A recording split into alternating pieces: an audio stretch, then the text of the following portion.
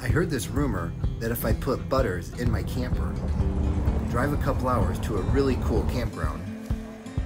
set up camp really fast,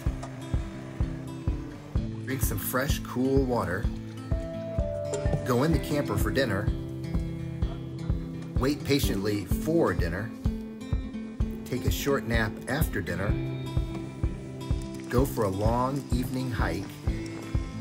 stop to rest and play in the creek, go back to camp and dig a hole,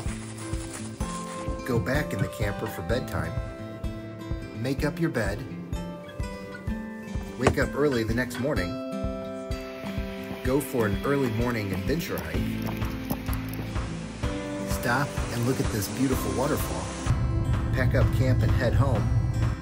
I will have created some beautiful lasting memories with my best friend, Butters.